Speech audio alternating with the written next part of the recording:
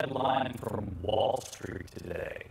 Investors not buying burgers for dinner, instead buying into them, turning one company into a $2 billion franchise within moments. Is this the beginning of a new American burger war? ABC's chief business correspondent Rebecca Jarvis gets in line.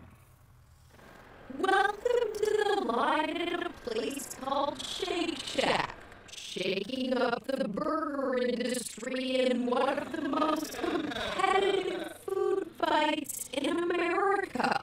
In recent years, an explosion of new entrants, from Smash Burger, literally smashing the burger. We went behind the scenes to Five Guys. So what is it that has Americans not only gobbling up these burgers, but also Shake Shack stock? What's the secret to the Shack sauce?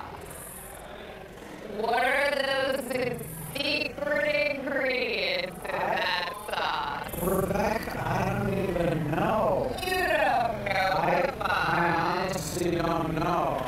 Clearly the man behind it, St. Louis native and New York restaurateur Danny Meyer, not quite